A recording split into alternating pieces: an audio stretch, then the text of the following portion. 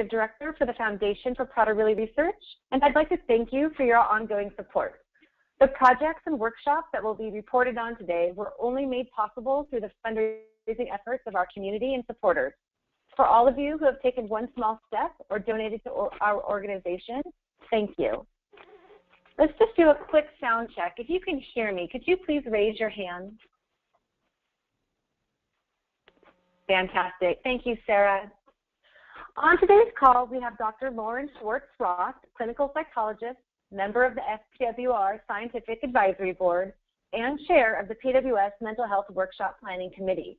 Lauren volunteered many hours, that is an understatement, to the planning and execution of our very successful mental health workshop held this past March, and she will be providing a summary of the workshop on this webinar. Also on the call is Jessica Pahanowicz, PhD, FPWR's Associate Director of Research. Jessica works closely with our researchers and manages the grant review process. She will be summarizing the 7 projects recently selected for funding. With that short introduction, I'd like to give the airwave over to Dr. Schwartz, who will share with us more information regarding the mental health workshop. Hi, Susan, thank you, and everybody else. So I'm Lauren Schwartz-Roth, as Susan mentioned, and I'm a clinical rehabilitation psychologist. I work at the University of Washington in Seattle. And for the last 20 years, I've worked with adults with acquired disabilities and chronic medical conditions. But more importantly, I also have a 15-year-old daughter with Prader-Willi syndrome. And today I'm going to talk to you about the Prader-Willi syndrome mental health research strategy workshop. And I have to say at the beginning, I have a major challenge here with trying to summarize 2 days of pretty intense meetings in about 20 minutes, but here goes. And if you do have further questions, you can always email me after the webinar. So as you all probably know, mental health and behavioral problems are major challenges for individuals with Prader-Willi and their families and their caregivers and their teachers and anybody else who works with them.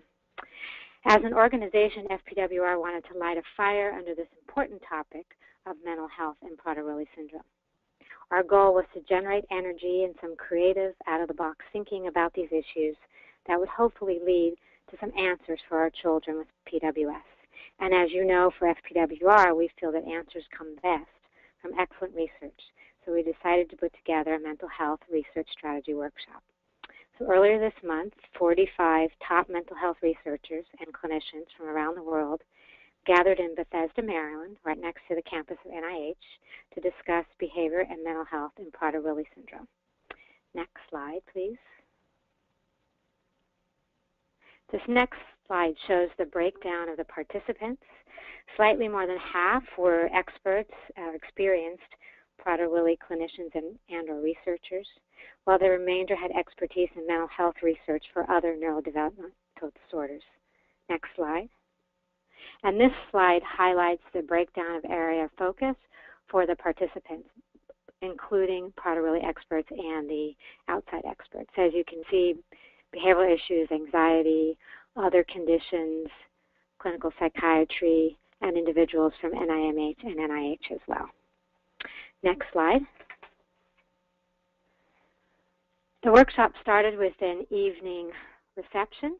And just to kind of orient you to the purpose, the workshop was to develop a focused research strategy to advance the science for mental health issues in Prader-Willi syndrome.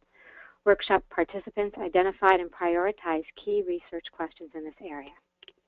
And the workshop started with a talk from Elizabeth Dykins, who many of you probably know is a leading researcher in the area of Prader-Willi and mental health challenges. And she talked about her personal experiences and motivation in working and studying people with Prader-Willi syndrome, highlighting the breadth of Prader-Willi symptoms in this area. She also went on to talk about how Prader-Willi is a useful model for studying health, and studying the underlying biological condition may help scientists understand more common mental health disorders. I also spoke that evening. I talked about my daughter, Emma. Next slide, please. Who's 15 years old, and I used some of the struggles that she's experienced to highlight the mental health challenges in Prader-Willi. And this is Emma on probably your left with glasses, and that's her sister, Maddie. Next slide. The Reception ended with a work-in-progress poster session by the various participants, and there were all different kinds of topics, including learning challenges, behavioral issues, cognitive retraining, etc. You can see all of the abstracts on the FPWR website. You can download them. And if you have any questions after you read the abstracts, I'm happy to answer them individually via email. Next slide. Thank you. I mean, this is good. This is the right slide. The next day, morning, started with a keynote presentation by Tony Holland, who's a leader in the field of mental health issues in Prader-Willi syndrome. And his talk gave an overview of Prader-Willi, emphasizing the behavioral characteristics such as temper outburst, anxiety, repetitive language and behavior, as well as the susceptibility to mental illness, including differences in psychiatric illness according to genetic subtype. You can read a summary of his talk on the FPWR website as part of the mental health summary there. It's in the workshop program, so you can download that. Next slide, please. Some of his key points were about the role of the autonomic nervous system. Dr. Holland is very interested in this area. He's done some pilot studies examining vagal nerve stimulation and found some preliminary results of improvements in behavior in a small sample of adults with Prader-Willi. This area holds great promise for innovative new treatment for behavioral issues in Prader-Willi. He also talked about potentially useful new interventions such as N-acetylcholine for skin picking and oxytocin for anxiety and behavioral challenges. He also talked about, which I thought was very helpful, that psychosis symptoms, although they are quite stressful for families, people with Prader-Willi generally respond well to medication and frequently return to their previous level of functioning. And again, you can see his overview as part of the program on the FPWR website. Next slide, please. Dr. Holland's talk was followed by presentations from experts in related fields of mental health and developmental disability to identify how research in related areas can inform Prader-Willi mental health research in the future. The first of those talks was done by Tony Simon, who is a professor at the Mind Institute at UC Davis, and he gave a presentation about another genetic syndrome that has high risk of psychosis and schizophrenia called 22q deletion. And you can learn more about that with the video that I posted on this slide. Next slide. And Dr. Simon talked about how children with 22q deletion and other disabilities can often be separated into two groups based on their level of anxiety, termed copers and strugglers. Interestingly, he did not find that IQ was a factor in determining whether someone was a coper or a struggler.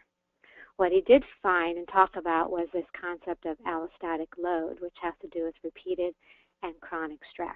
And this tends to increase psychiatric risk and make somebody a struggler, so to speak. He is interested in applying his model to Prader-Willi syndrome.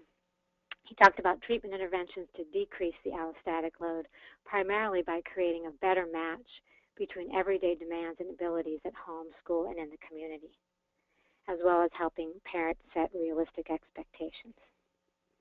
The goal of his approach is to create a better match, as I mentioned. Again, his talk piqued interest in determining whether this paradigm might apply to Prader-Willi.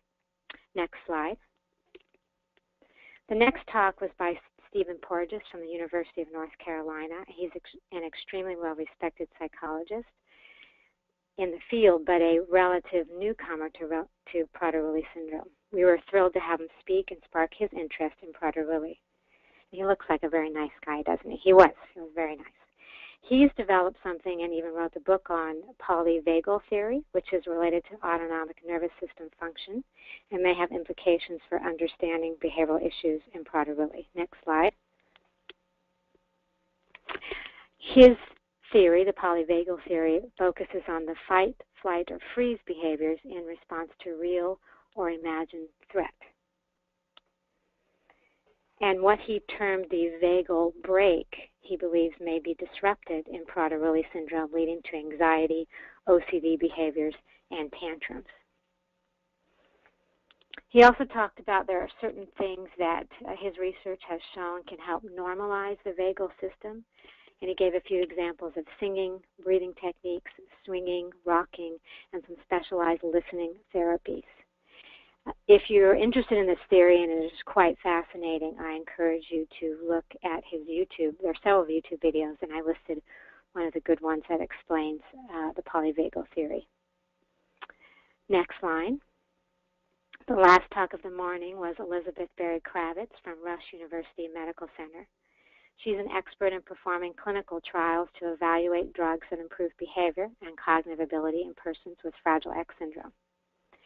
She shared her experiences in this area and developing and measuring outcomes, and detailed what has worked and has not worked for their clinical studies. She had a lot of great ideas about how we might successfully adapt and develop effective measures to use in Prader-Willi mental health treatment studies. The morning talks energized the workshop attendees and prompted lots of discussion that continued through lunch. Next slide. The afternoon session after lunch was kicked off with a highly engaging and provocative session called Can We Prevent or Mitigate Psychosis in Prader-Willi Syndrome? As many of you probably know, the rate of psychosis is relatively high in Prader-Willi, especially in people who have UPD version. This session was moderated by Tony Holland, who posed the question to the group, should a medication trial be performed to prevent the onset or recurrence of psychosis in Prader-Willi syndrome? After a very thoughtful and lively discussion, a general consensus was reached that we still need to identify who is most at risk in order to identify who would be appropriate in a prevention trial. Since this would involve possibly giving people medication before they had symptoms, there are some risks there. Also, can we identify and measure a prodromal period that is often seen before the development of psychiatric illness? And further exploring this is a research priority for FPWR in the near future. And then there was a discussion about piloting different treatments for psychosis, including medications, omega fatty acids, and cognitive interventions, both of which have been shown to be useful in preventing or minimizing relapse of psychosis in people with schizophrenia. Next slide, please. The afternoon on Monday was spent in breakout working groups, and these were really fun and had a lot of interesting discussions go on. All of the workshop attendees participated in 2 pre-assigned working groups, and they were moderated by leaders in the field. The goal of each group was to identify research strategies to address the specific assigned mental health topic, and the topics were previously identified by researchers and parents to be the most pressing. The working group topics were tantrums, OCD/anxiety, social challenges, mood disorders, and research infrastructure. Next slide, please. Here's a picture of everybody hard at work. Both you can see the round table there. That's Dr. Eric Hollander leading that group, and some of the moderators discussing the results later. The moderators of each of the groups synthesized the discussion of the working group to present to the entire workshop, which they did the following day. Next slide. The last day of the workshop, oh, I'm sorry, that's so tiny. Didn't look that way on my computer. Anyways, the last day of the workshop started with the oxytocin conundrum. We had a lot of fun coming up with that title. As many of you know, if you've followed some of the research in Prader-Willi and oxytocin, that the results have been mixed, and yet many researchers and clinicians in Prader-Willi field remain excited and interested in seeing what this hormone can do to help people with Prader-Willi. So we asked Sue Carter, a biologist and internationally recognized expert in behavioral neuroendocrinology and oxytocin function, to moderate this session.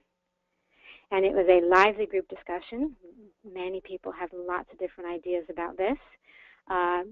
And people discussed possible new ways of understanding how the oxytocin and vasopressin systems may be disrupted in Prader-Willi. The key issues to address in future research were highlighted, and hopefully you can see those. There's a discussion of examining the long-acting versus immediate forms of oxytocin. There seems to be a difference in that area. and also to research the resultant effects on vasopressin receptors, which is considered a sibling hormone to oxytocin. There was also questions brought up about high or low versus high doses of oxytocin and their effects on behavior. Low doses may improve behavior, it seems, and high doses may actually make behavior worse via their effects on the vasopressin system. Next slide. The next session, or the final session, was the moderators presenting the summary of the group discussion and the development of a plan. So working group summaries from the previous day were presented by each moderator, and the full group discussion followed for review and refinement of key issues. And this couple of hours was spent doing that. Several important research questions were identified, and they'll form the basis for key research initiatives for the FPWR for the next year and I'm sure beyond. Next slide. Some of the key issues that came out during the workshop groups and other group discussions included the development of effective mental health outcome measures for treatment studies, the importance of having longitudinal and natural history mental health data for comparison purposes. There was also a lot of interest expressed in applying mindfulness strategies to Prader-Willi syndrome to possibly address temper outbursts and anxiety symptoms. There was a very interesting poster presented on this, and this poster, as well as the findings, were repeatedly mentioned by other workshop attendees in the day's discussions. Workshop attendees expressed a strong interest in further research on oxytocin and vasopressin to test new ideas proposed by Dr. Carter. And there was also a lot of interest expressed in assessing the autonomic nervous system function in Prader-Willi a la the polyvagal theory, particularly to see the impact that this may have on temper outbursts and anxiety. Next slide. Another key research priority was to identify and characterize prodromal phase to mental illness, particularly in psychosis for Prader-Willi syndrome. Adapt and test current state-of-the-art cognitive behavioral interventions for OCD, anxiety, and anger outbursts. Back when I was doing some research for this meeting to try to figure out who we were going to invite, it amazed me how little has actually been done looking at applying state-of-the-art interventions for people with intellectual disabilities in general, and more specifically Prader-Willi. So that's a relatively untapped area that could prove fruitful. Also, people were interested in having more studies that advance the neurobiology of underlying mental health and behavioral issues. The global PWS registry was felt to be a critical resource to advance mental health research, since it will compile data over mental health over the lifespan. The registry will also help in the development of outcome measures for treatment trials. And finally, involving parents, families, and caregivers, both professional and family, at all levels was emphasized by the workshop attendees, given their vast experience, and working with them is critical to advancing knowledge and therapies.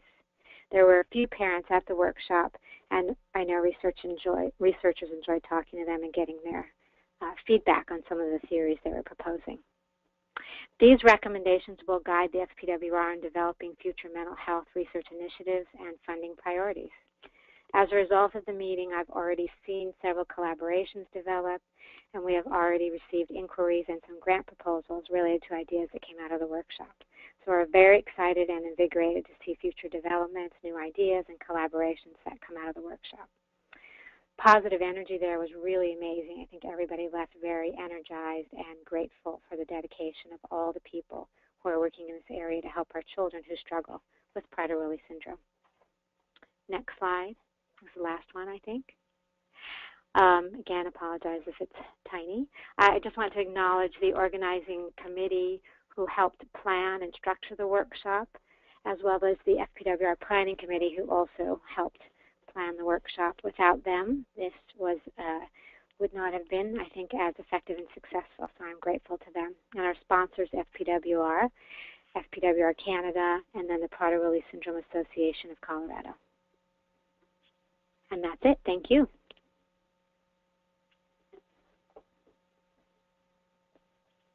Thank you, Lauren. If there were any questions, we're happy to take a few minutes to answer any questions you may have. For those of you who are unfamiliar with the GoToWebinar system, you can type in your questions in the GoToWebinar control panel. We can then review those questions, and if needed, we can unmute you to follow up. So if you have any questions you'd like to address now, we're happy to take them. Otherwise, we will be reserving some time at the end of the call to address questions as well.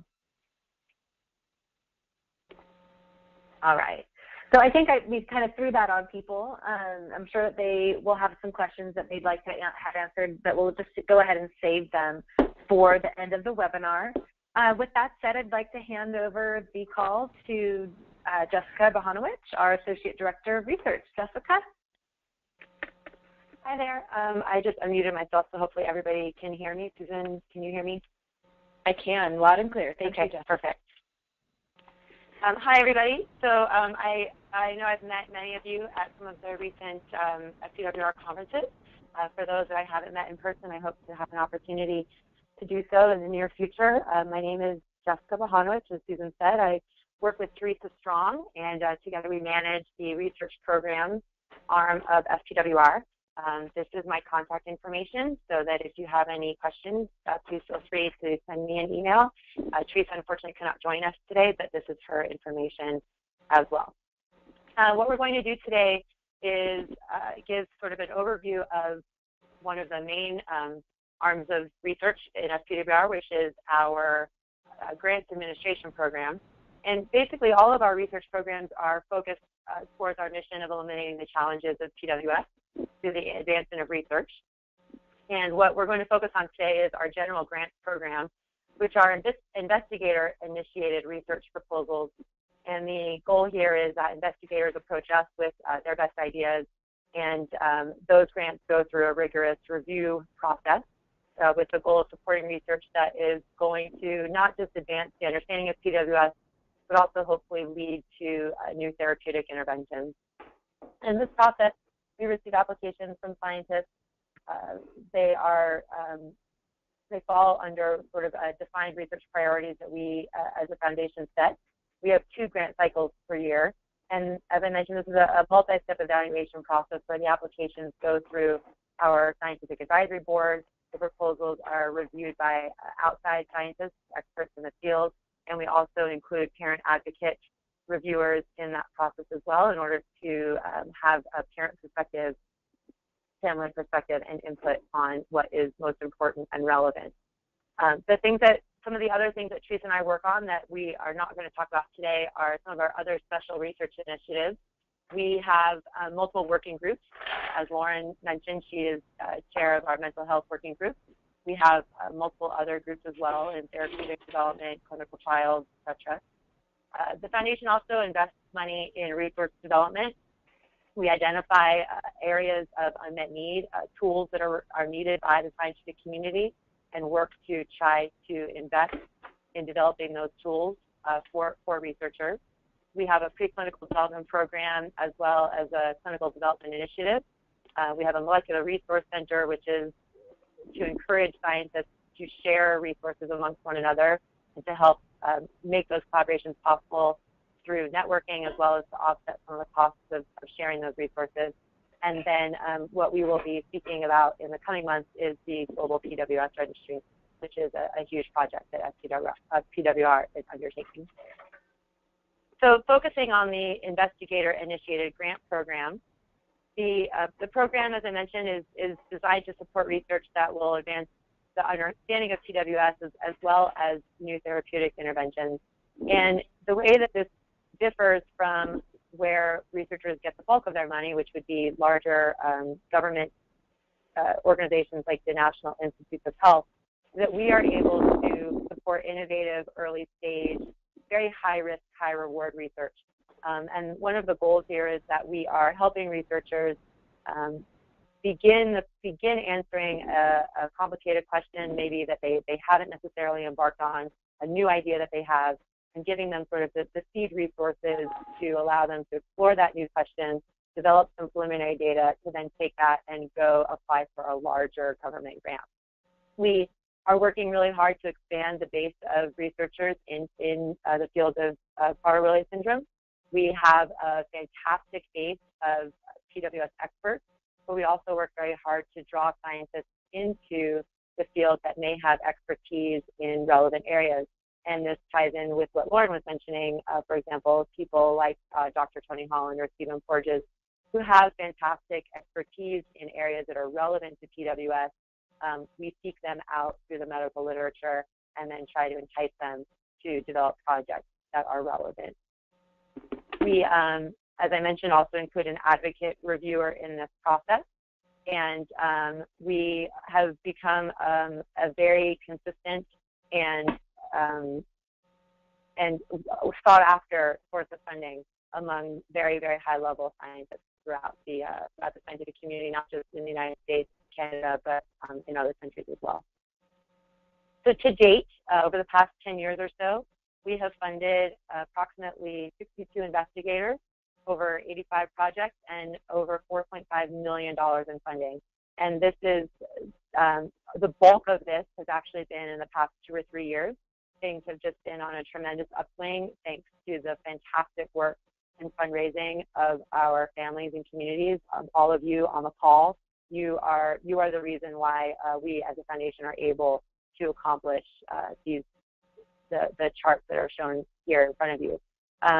We try to create a very diverse portfolio where we have senior faculty that are well-experienced scientists, well-established in their labs, experts in their field, but we also want to support junior faculty, new scientists, because we want to influence the direction of their labs. And so by funding new young projects, we're able to bring new scientists into the field and put them on a path where they are dedicated to Prader-Willi research from the start of their career. Our grants have been administered in over 10 countries, in North America, as well as in Europe, Asia, and Australia, Ireland, even Israel. We don't have any yet in South America. We're hoping that in the coming years, some promising research will come out of that area. And as I mentioned, we also work to bring in new investigators into the field.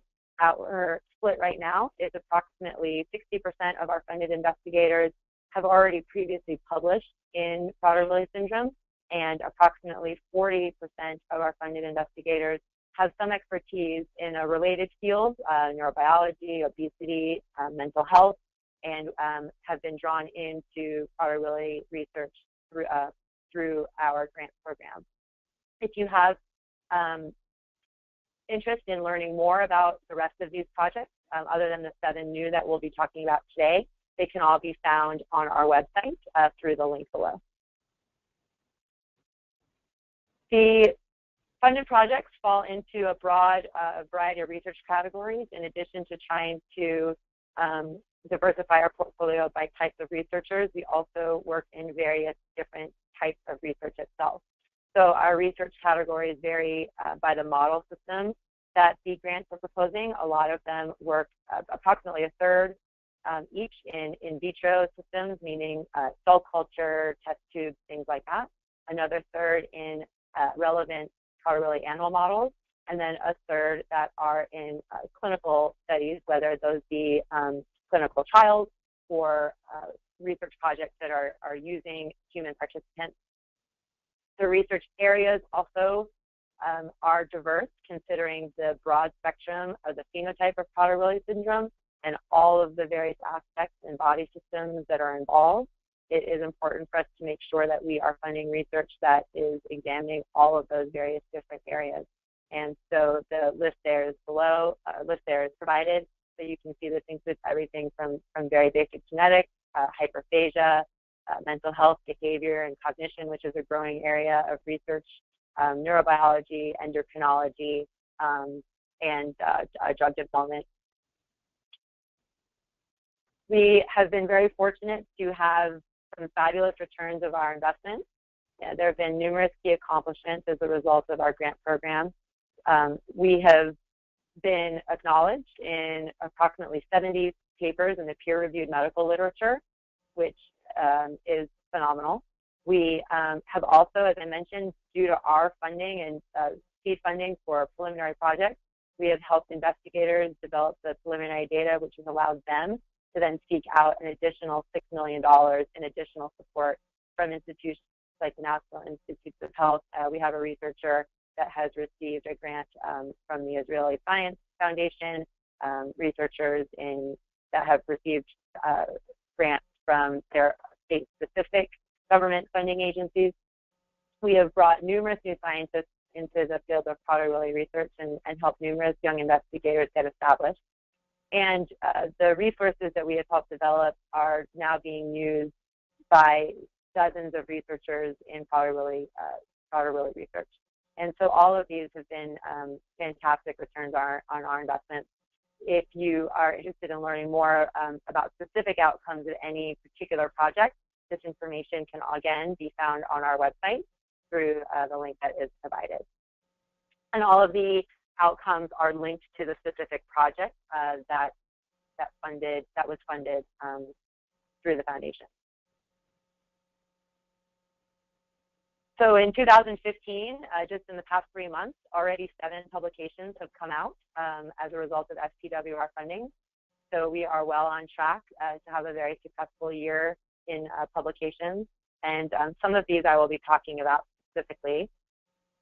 We've had 2 of our most recent grants, Dr. Stuber and Dr. Beret. They are both working they're both experts, phenomenal experts in neurobiology, specifically in imaging and understanding the neuronal networks that control feeding circuits and appetite. And they have both published very high-profile publications this year in Cell and in the Journal of Clinical Investigation. So these researchers, again, were people that are tremendous experts in the field of neurobiology, but that had not been working specifically on Prader-Willi syndrome, but we were able to draw them in through our grant program. And they are working on answering questions about the biochemical brain circuitry that underlies hyperphagia using these advanced brain imaging techniques. Just this past month, and this was posted on Facebook because it was a very, very exciting development, Dr. Leibel, who is in New York, for those of you who were at the conference in New York, he presented at that conference and was a tremendous asset to that. Their group has had a tremendous breakthrough. For those of you that have been following PWS research for some time, there was a great interest in developing induced pluripotent cells. And what these basically allow researchers to do is to take skin cells from a Prader-Willi patient and basically reprogram, reset the clock, reboot the computer. And then from there, from those iPS cells, they can be redifferentiated into any other type of cell. And so this is a way to create neurons. That was the ultimate goal, because neurons, especially from the brain, are not something that can be collected from a living patient. But for many, many, many years, there has been tremendous difficulty in taking these iPS cells and actually differentiating them into a hypothalamic neuron, something that actually could be used in a dish. And this is something that researchers have been struggling with for many years. And Dr. Leibel's group recently in February published that they have successfully accomplished that goal. And so this is a tremendous tool that will be valuable for all researchers that are working in hypothalamic neurobiology research in Prader-Willi syndrome. It opens up tremendous new avenues as a research tool for understanding the neurobiology, but also providing a tool for drug development and for screening in laboratory dishes. This was very exciting development for us. And then another exciting development was the release of the preliminary data from the Essentialis phase 1 trial that we have helped to fund. This is the diazoxide controlled release tablet, which again, press release was posted to Facebook for those of you that are on our Facebook page. This was the first part of the study and that has been completed. And there are some very exciting results on improvements in body composition, specifically an increase in muscle mass and a decrease in fat There were also some subjective observations of decrease in hyperphagia and decrease in aggressive behavior. And it's important to remember, though, that this was only a 10-week study, and so it's very promising that perhaps in a longer study, longer follow-up study, the results on all of these parameters will be even more successful. The second part of the study is going to be completed later on this spring, and we will be providing updates on that, as well as other ongoing clinical trials. Again, on our website, specifically under the clinical trial tab, you can find information on all of the clinical trial opportunities that are available.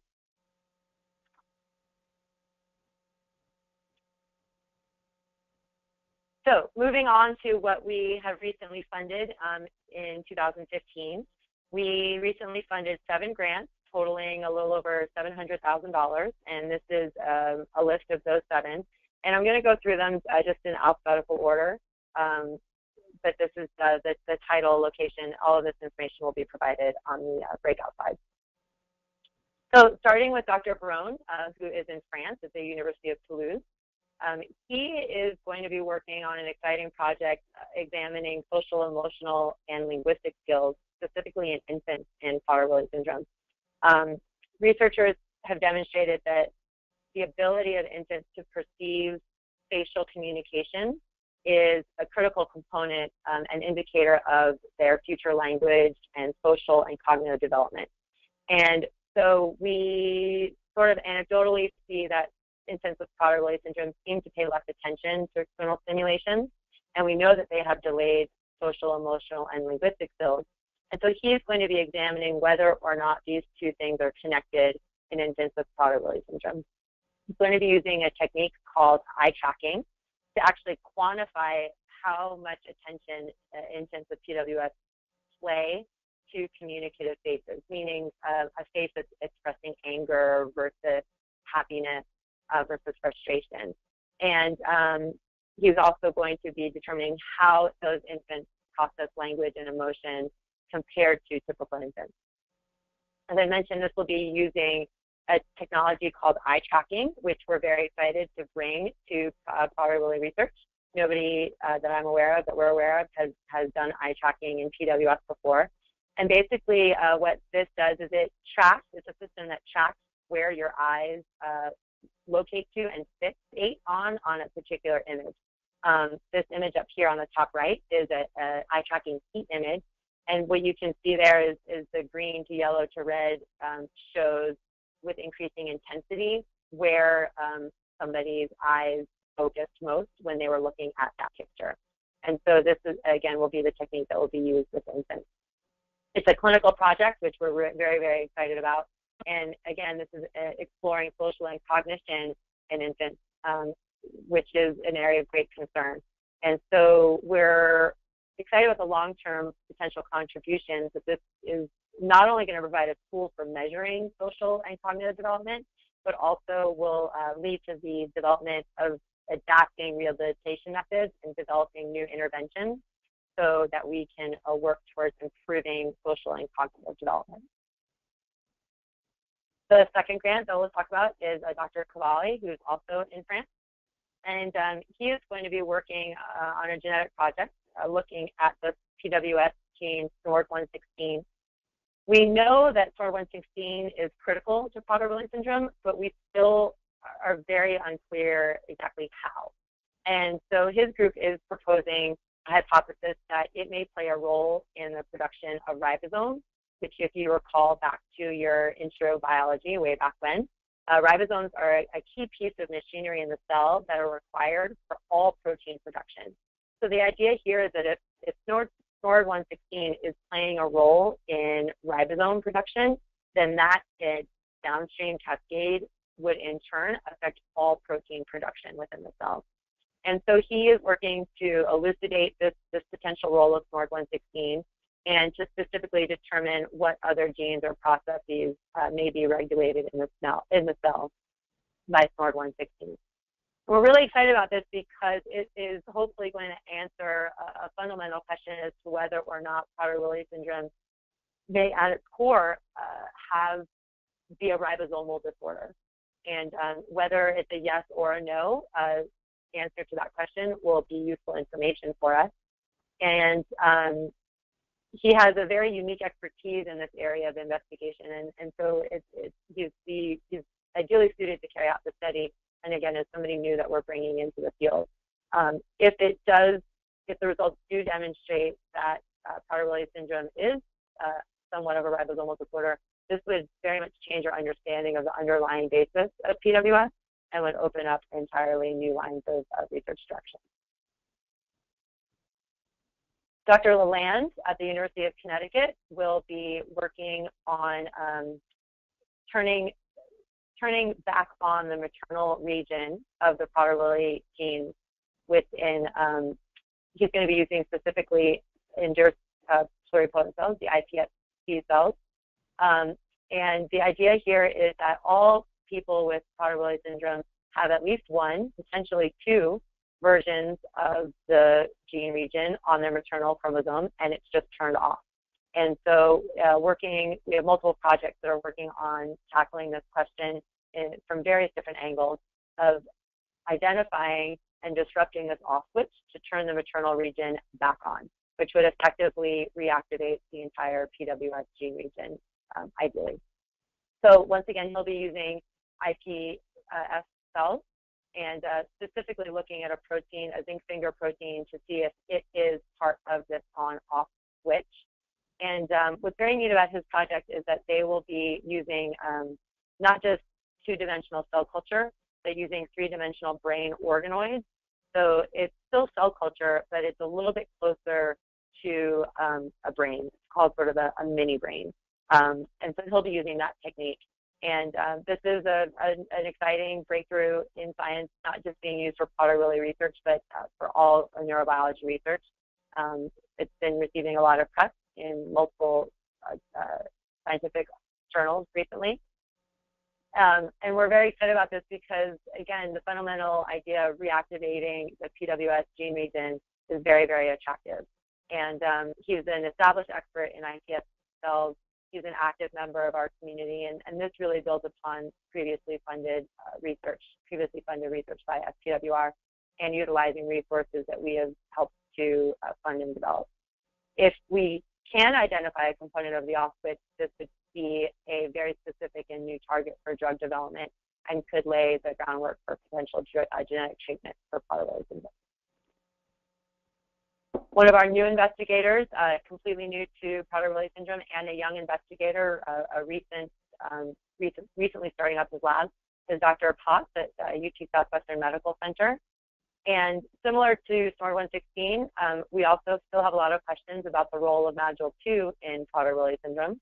And he will be specifically looking at trying to test whether MADUL2 contributes to protein trafficking in neurons from the hypothalamus, which is a specific region of the brain that is known to be very involved in PWS. And so the idea here is that it's not just important to understand what proteins are being expressed and at what levels, it's also important to know whether or not they're getting to the right place. Because just having enough or having too little is only part of the equation. Having enough only works if it's in the right place in the cell, if it's in the right area to do its job. And so he will be looking at whether or not MADUL2 plays a role in the cell's ability and capacity to move proteins that have been produced into the right place on the cell, specifically the surface of the cell, to make sure that they're in the right area to do their job. And so he'll be using cells as well as mouse models to examine this question. And again, this is a new question for us in terms of asking not just how much, but where. And will provide us a much better understanding of the role of MADUL2 in Prader-Willi syndrome. He's a young investigator, a real rising star with tremendous expertise in protein trafficking. So we're very, very fortunate to have him working on this project. And he is going to be collaborating with Rachel Webrick, who some of you may be familiar with, who's a member of our scientific advisory board and an expert in PWS, specifically in the MADUL2 mouse model. So this is a fantastic collaboration and could potentially, again, identify some novel pathways for therapy. Another project from Thomas Scammell at Harvard Medical School. This is one of our first projects exploring the issue of sleep in Prader-Willi syndrome. As we all know, narcolepsy, daytime sleepiness, even cataplexy, sleep disorders are a huge quality of life issue, specifically in Prader-Willi syndrome, and there really is very little understood about the sleep physiology. Dr. Scammell is an expert in sleep physiology and is bringing his expertise to Prader-Willi syndrome. He is hypothesizing that the issues of daytime sleepiness and cataplexy the underlying cause may be lower levels of oxytocin neurons and orexin signaling contributing to these issues. For those that are not familiar with cataplexy, cataplexy is basically a spontaneous and sudden temporary loss of muscle function, usually in response to like laughter or smiling, some highly emotional display, and is often correlated with narcolepsy. And so he's going to be characterizing the sleep phenotype in mouse models of PWS and determining whether or not some of the sleep issues in Prader-Willi syndrome are due to oxytocin neurons. As I mentioned, he is an expert in sleep disorders. He was actually named in 2013 Researcher of the Year by the Narcolepsy Network, and he is using optogenetics and other cutting-edge neurobiology techniques. This will hopefully provide tremendous insight into the underlying neurobiology of sleep-wake cycles in Prader-Willi syndrome, potentially identify a target for therapy or intervention. Again, if we understand whether or not oxytocin is playing a role or is not playing a role, whether a yes or a no, that is all tremendously valuable information. It gives us the ability to move forward or to cross that off the list. And it also ties in with a number of the other projects that we have evaluating the role of oxytocin in Prader-Willi syndrome to help inform future clinical studies using oxytocin. Stephen Sam at the University of Kentucky is working on understanding the role of another Prader-Willi gene, SNORD115. This is another non-coding RNA, which is known to play a role in Prader-Willi syndrome, but the specific role exactly remains unknown. Dr. Sam is examining the question of whether or not SNORD115 is a potential master regulator of many of the endocrine issues that we observe in Prader-Willi syndrome. He's going to specifically be looking at growth hormones as a proxy for this initial project, but the results could potentially provide information about multiple other endocrine systems as well. The basis of this is that SNORD115 regulates the serotonin receptor, which is known to regulate growth hormone release. And so what he is going to be doing is manipulating the levels of SNORD115 to see whether or not it can impact the serotonin receptor function and in turn impact growth hormone levels.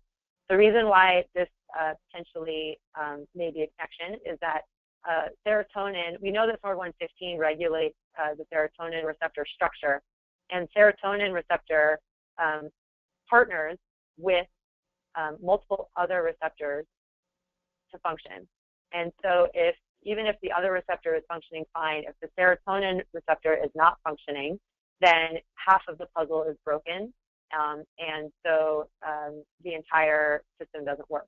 And so if the serotonin receptor is disrupting growth hormone release, it may also be impacting other endocrine systems as well. A lot of this was discussed in a blog post that we recently posted on the FPWR website. A lot of research breakthroughs we post through the research blog tab on the website, so you can go on there and read more about this, as well as other recent breakthroughs in scientific research. This project will hopefully characterize one of the potential roles of SNORD115, as well as the underlying cause of growth hormone deficiency in Prader-Willi syndrome. It, again, is building on previously funded work. Stephen Sam is an expert in non-coding RNAs and is another very active member of the FPWR research community.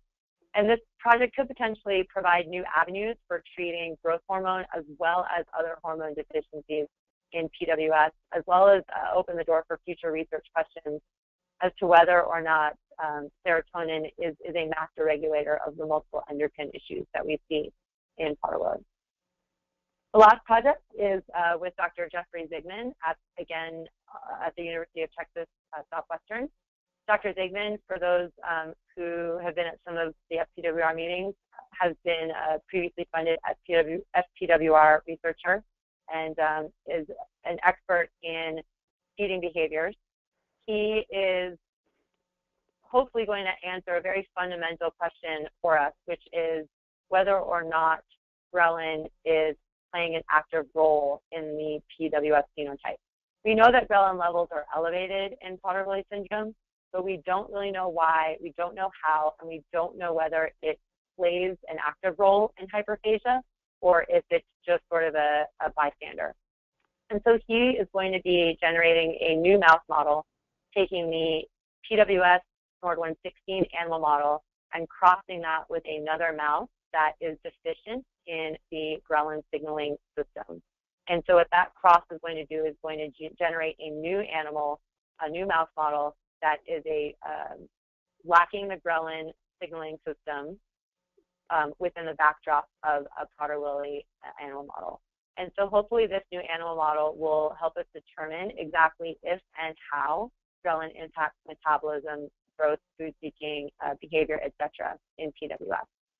We're really excited about this grant because it really is going to answer a fundamental question for us as to whether or not ghrelin is an active participant or a spectator in the Prader-Willi syndrome phenotype. He's an established expert in ghrelin signaling, again, an active member of our research community, and this is building on some of his previous work as well as previous animal models that we have helped to fund the development of. And the long-term contributions are that determining ghrelin's role will help FPWR decide if ghrelin signaling should remain a research priority for our grant portfolio, and will help us know whether or not ongoing and future drug development should focus in this area. So I'm going to stop there, Susan, so that we have a couple of minutes for questions. But once again, I want to thank all of you on the call, as well as all of the supporters and friends and family to whom you reached out for all of the support, all of the walks, all of the hard work that you all do to help us fund this fantastic portfolio of researchers.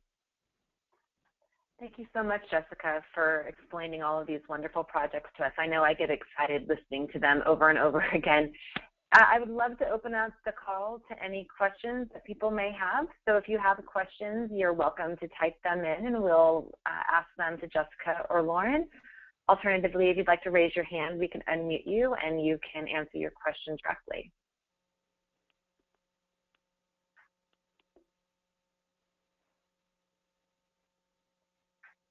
We have a quiet group with us today, I think. I like to take that as a sign that you did a really good job in explaining to everyone the wonderful work that we're doing. You know, I would like to reiterate to Lauren, I was at the mental health workshop myself, and it was an amazing, amazing 3 days of brilliance, really. And one piece that really impacted me was the several times from several different researchers, they were stressing the importance of our upcoming registry.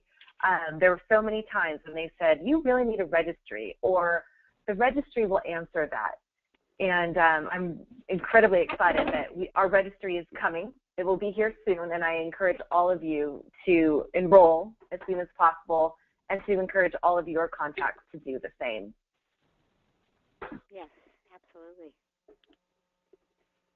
Susan, I should also add, for anybody that may be interested in serving as an advocate reviewer, please reach out to me, contact me, if you would be interested in participating in the process of evaluating research proposals. Mm-hmm. And again, I'm happy to email if anybody, Susan, you can give my email out if people have questions that come up later about mental health workshop or mental health issues. Thank you.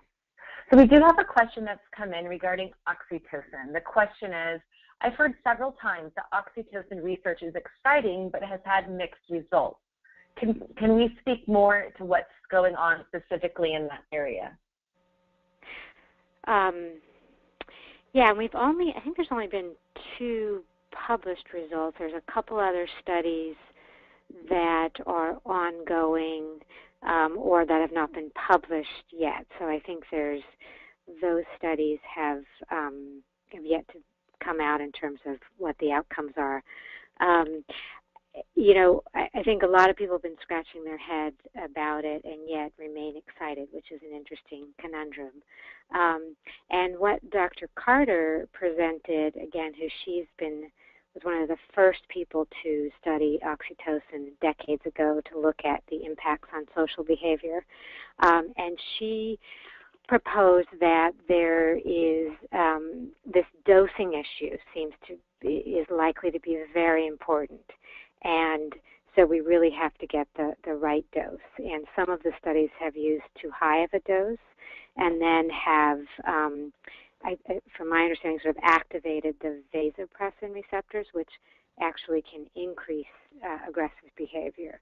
So I think people are still trying to explore what specifically is the right dose in this population. And there are some interesting proposals out there, and I think that there will be some research that will highlight that, hopefully over the next year. I would add, we actually wrote a post to the research blog on this topic, I think it was a month or 2 ago, highlighting some of the research that had been published to date, as well as some of the projects that we have funded that are ongoing. So I would definitely encourage anybody interested to take a look at that blog post on the research page. One of the projects that, in addition to what Lauren is discussing with regards to dose, another major issue or question seems to be timing as to whether or not it is something that needs to be done very, very early or can rescue behavior in adolescents or adults. And so those are all questions that are being asked by some of the projects that we have currently funded. I think we will have some results in the next year that will allow us to have a better understanding of whether we should go forward or not with this kind of research. Mm-hmm. Our next question is, will Dr. Carter consider doing clinical trials? I'm assuming that's in reference to oxytocin and Prader-Willi syndrome. I would say, I can't speak for her, but I think that she is very interested in getting involved in Prader-Willi research. I will say that. We spent a lot of time together at the workshop, so, and we've had a variety of emails since then. So I think she has gotten very interested in looking at this area herself. So I do think there may be some things coming in with her name on it. Mm-hmm. That's all I can say now. And this is another question regarding the mental health conference. Were there any actionable items discussed at the workshop that caregivers can apply to prevent mental health issues? To prevent, that's a tall order.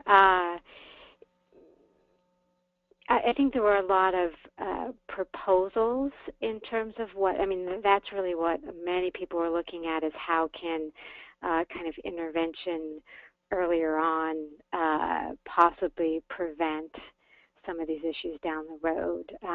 I really liked what Dr. Tony Simon had to say about the role of anxiety and the role of the kind of environment that our kids are in. You know, they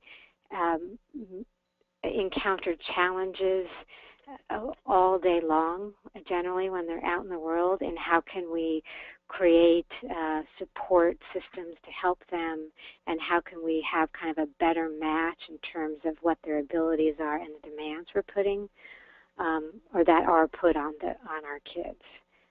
So I think that's one way that he was at least proposing to look at specifically, how can we do that in a more systematic way. I think lots of people do that with their kids already in terms of early intervention, but is there more that we can do in that area? Great, thank you. Is there any information that can be shared regarding the rhythm drug?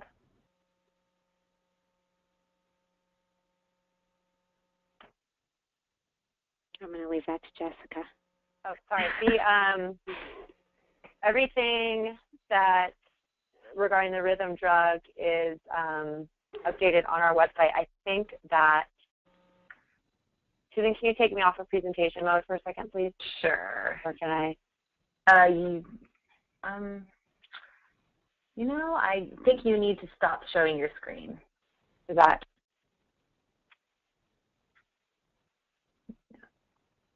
So I know that we did send out an announcement earlier that Rhythm is looking for patients to enroll in their study.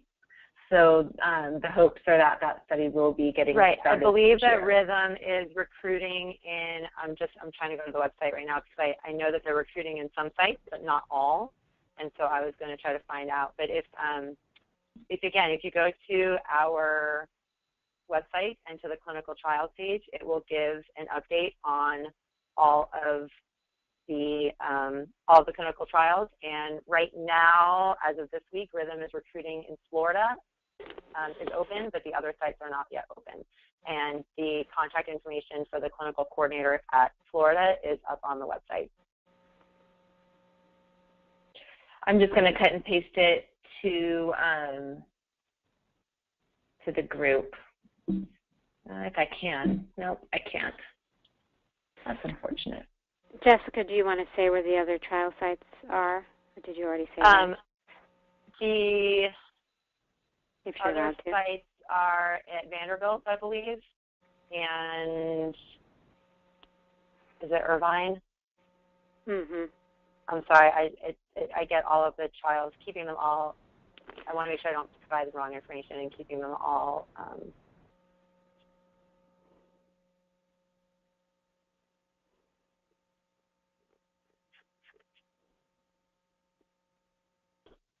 It's kind of wonderful that we have so many trials that you're getting them confused.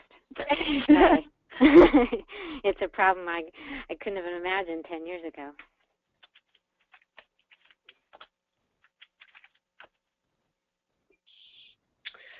So I did share the coordinator information.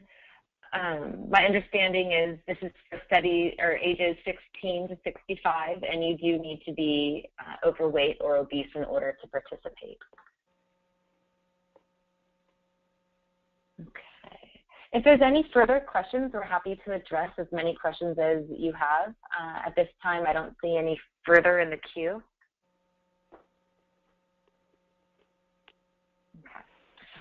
Well, as always, we are accessible to you if you have any questions. I shared Lauren's email address with all of you previously, so if you need to get a hold of her or ask her questions, you can send her an email at laurenroth30@gmail.com, or you can, of course, reach Jessica by going to the website. It's been great having all of you join us today. Thank you for supporting FPWR. We hope to bring you more wonderful information very soon. Have a wonderful rest of your week, and we'll be in touch.